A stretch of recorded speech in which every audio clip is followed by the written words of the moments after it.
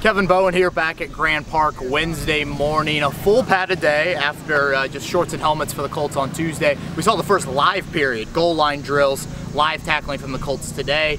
Let's start with the injury news. The list is long, so I have my cell phone to run down all the names. Guys that didn't practice: Andrew Luck, Paris Campbell, T.Y. Hilton, Braden Smith, Kamoko Terry, Jabal Sheard, Ben Banigou, Clayton Geathers, Ross Travis, Jack Doyle, Marcus Hunt, Jordan Wilkins, Penny Hart. That, I think, is like 9 or 10 starters on that list. Some maintenance on there with Hilton and Geathers and Hunt. I think it's an oblique injury for Jack Doyle. We know Paris Campbell dealing with the hamstring right now as well. So a long list of injuries for the Colts.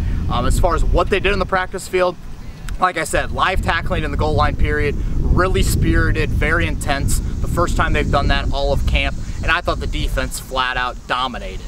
Now, it was a lot of reserves in there, a lot of second and third teamers, but that defensive unit, they've been the best unit by far in camp, and obviously the offense was missing some key pieces today, but they held their own with several run stops. I don't even know if the offense scored on any of their run plays from the 1 yard line. A guy that was in there making some plays and ended up getting some first team action today was rookie E.J. Speed. This is the 5th round pick from Tarleton State, the guy that had the grainiest of all grainy college films.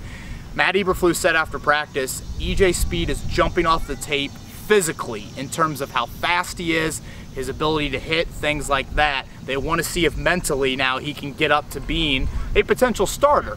Where that would happen, it would have to be at the Sam linebacker spot. It's a position really you only have on the field for 10 or 15 snaps per game. So Matthew Adams has been the guy there early on in camp. They gave E.J. Speed a look at it today.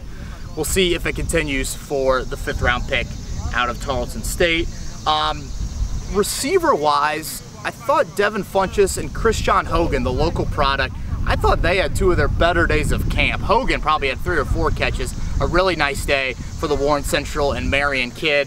As far as the receiver that didn't have a great day, it was Deon Cain. We probably saw 2 or 3 drops from Cain on very catchable balls. Definitely not one of his better days so far at camp. Lastly, Rock Yassin. I thought early on in practice, some struggles. Later on in practice, he was just looked like a stud. Out on an island against Devin Funchess, tipped the ball up to himself, then made the interception. Then on the very next rep, him and Funchess chirping a little bit, he's able to force an incompletion as well. So Rock Yassin is a guy that, again, on an island, in man coverage against the 6'4" wideout, really held the zone very nicely. We'll see if that leads to some nickel reps for him moving forward, as the Colts do a lot of interchanging right now at that 3rd corner spot. So I'm Kevin Bowen signing off here from Grand Park. One more morning practice tomorrow, Thursday morning, and then an off day on Friday. 1075thefan.com, all your content.